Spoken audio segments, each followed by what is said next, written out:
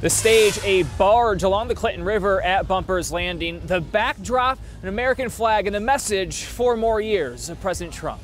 Well before Donald Trump Jr.'s motorcade arrived in Macomb County, Bumpers Landing packed with energetic supporters of the president waiting to hear his son speak. The abnormal waterside venue set to allow 200 people in, but the parking lot seemingly unmanaged and maskless. Some supporters relegated to lining the streets. I like his China policies, plain and simple, and not much more than that I want to get into. And a single visible supporter of the president's opponent, Joe Biden. I'm upset that Donald Trump hasn't contained the virus. He hasn't sent a clear message about wearing masks. He makes fun of people doing it.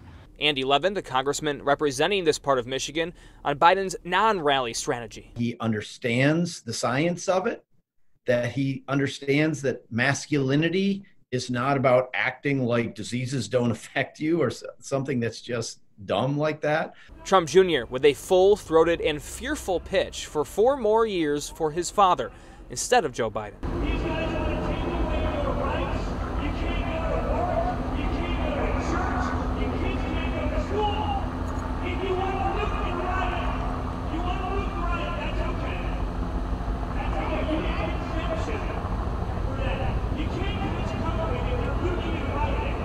The rally ending with one of the highest profile supporters of the president, Michigan native Kid Rock.